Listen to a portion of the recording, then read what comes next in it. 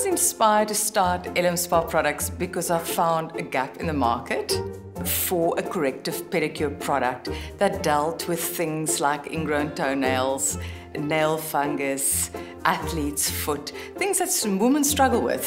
So historically, pedicures only targeted pampering and relaxation, and I wanted a corrective pedicure. So that's what inspired me. So Elim Spa Products manufactures and exports a medical-grade pedicure range. I think since I had a mind, it was business-minded. I always use the example and say normal people can go to Mauritius as a family and enjoy the sun and the sea. An entrepreneur or business-minded person will go there and look at what they can export, and you can't really help it. It just comes naturally. I wish I knew somebody told me the importance of accounting and numbers and understanding my management reports. Although we don't always like figures, it's very important to understand accounting. A woman that helped me on my journey was Helena van der Vyver. She's been a mentor since the early days of Elim.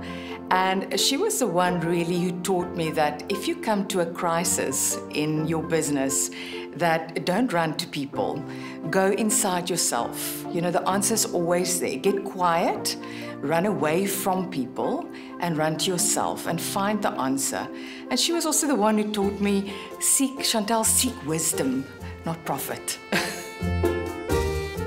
I would like Elim to be the pedicure of choice in the future globally. We have beautiful clients globally, worldwide today. And I think if a woman looks for a product that works and doesn't matter where in the world she is, she must think of the name Elim. So I see us as the go-to pedicure brand globally. Winning Santam Women of the Future would mean that we as a team at Elim, we're on the right track. So whatever we do, we sometimes doubt ourselves thinking we're disrupting a certain industry or we're doing something new and innovative and you're unsure of yourself. I think if somebody else sees you as a woman of the future, it means that you're on the right track.